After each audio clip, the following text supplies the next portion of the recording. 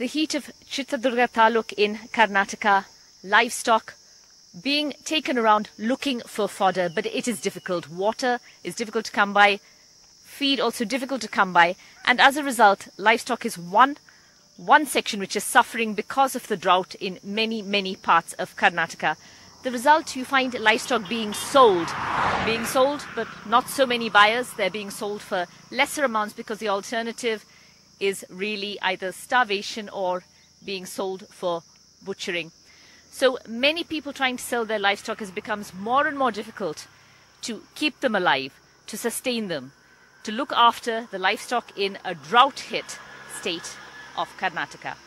The hope for farmers here is that if goshalas could be set up, shelters for these livestock to help them tide over the difficult summer months, then sale would not be necessary. They could lodge the livestock there for a few months, but they say this is just not happening. The government is not providing the goshalas that are so sorely needed. With DM Kumar, Maya Sharma in Chitradurga district for NDTV.